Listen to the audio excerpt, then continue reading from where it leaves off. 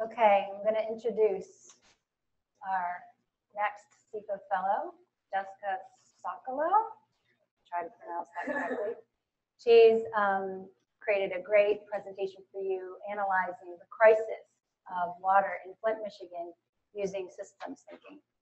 So without further delay, let's give her some love, Jessica.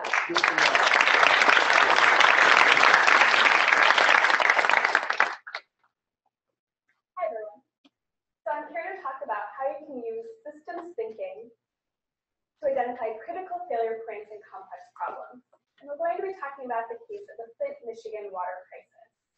So this crisis is important to me because I'm a former drinking water regulator. I'm also a drinking water consumer like all of you. And I'm grateful that I can go to my faucet and I can get safe, clean drinking water. But what if one day you went to your tap and you got water that looks like this?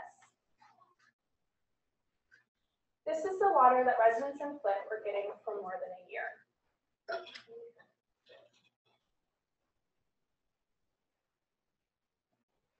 Water was brown and it smelled like rotting eggs, and children were starting to get sick.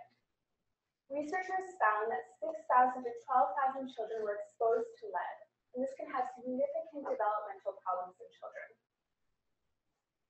And this news swept the headlines. Let's look at some of them. State of emergency declared over man-made water disaster in Michigan City. This isn't a normal disaster. There's a distinction being made here. It's a man-made disaster, not a natural disaster, and it likely has something to do with our mental models. The second headline, Fed state blame each other for Flint water crisis. So what's a wicked problem without wicked relationships? And finally, DC's decade-old problem of lead in water gets new attention during Flint crisis. So this happened 13 years earlier in DC where lead was leaching from the pipes. And this can happen in cities and towns across the country. In 2015, there were 5,300 water systems with lead and copper rule violations. This warrants the need for systems thinking to understand this complex problem and particularly the critical points of failure so we can prevent history from repeating itself. Now, to understand this complex problem, I want to take a step back and look at how things happen when everything's going well. Like in Ithaca, how do we get the safe, clean water? So, Ithaca, like Flint, it lies in a drinking water institutional structure. It's made up of federal, state, and local officials, and they work together to ensure the water system capacity meets the needs of consumers. Local officials are on the ground and have a direct relationship with the water system capacity and ensure the financial, managerial, and technical capacity of the system. This didn't work in Flint. 400 homes had levels of lead above the federal level. In one home of Lee Aaron Walters, the level was 880 times the federal limit. This is a level reserved for toxic waste. What happened?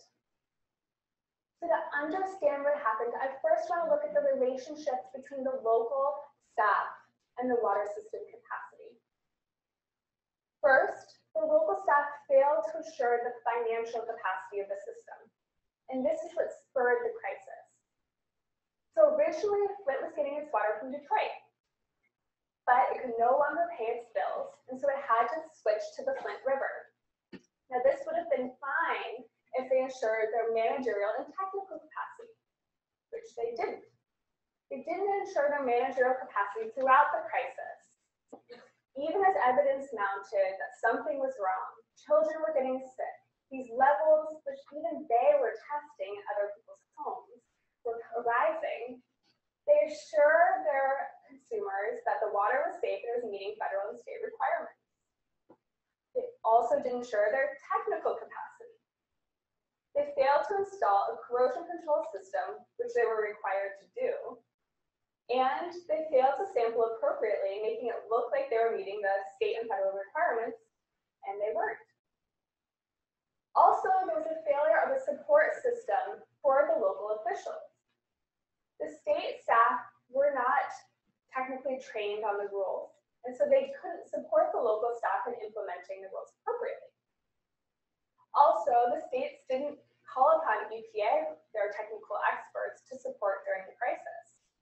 So what ended up happening was that the drinking water institutional structure did not ensure the water system capacity met the needs of consumers. So researchers stepped in for Virginia Tech and local medical institutions to bring light to the crisis and resolve the water system capacity. Now, Flint's water is safe and they're getting their water from Detroit. And so after mapping this, I had a better understanding of the complex problem, but I still could not understand how the state and local officials let this continue for more than a year. What was this critical point of failure? And I realized it's within this one distinction made by state and local regulators between the regulatory requirements and the water quality. And this clued me into their mental models. I realized that from the perspective of state and local regulators, it is their duty to meet the state and federal requirements to causally ensure the water quality is safe, the public need is met. But in this scenario, their perspective is not actually looking at the water quality or if the public need is met. Instead, they're looking at water quality samples, a representation of the water quality. So when you sample, when you're a water system, you go out and you take a select sampling because due to time and other reasons, you can't go and see all of the water, all of the water system, all of the households. And I remember as a regulator, I would just look at a piece of paper, not the water, to see if we were meeting the requirements. Now, state and local officials are building their mental model based on this representation.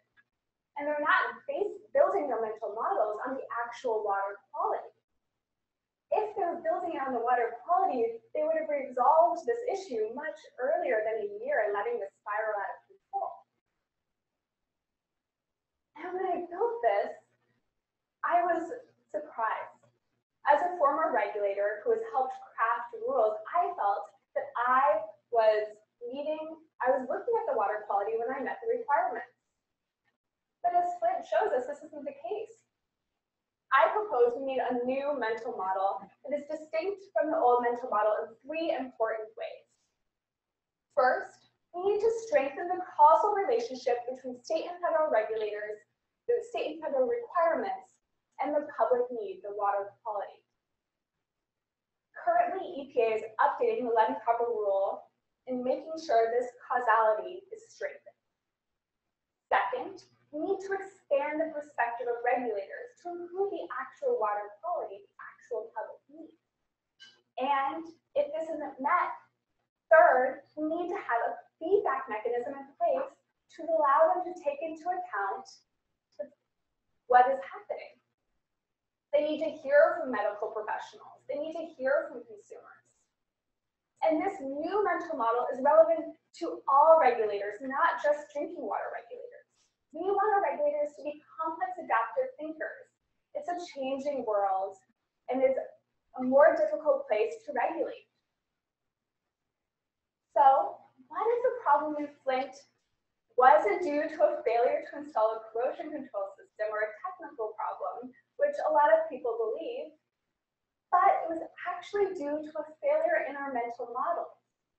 We need to incentivize and support a new mental model that has stronger distinctions and perspectives, so that we know when we turn on our faucet, when we press that drinking water fountain, we are getting safe, clean water that protects and nourishes us and doesn't make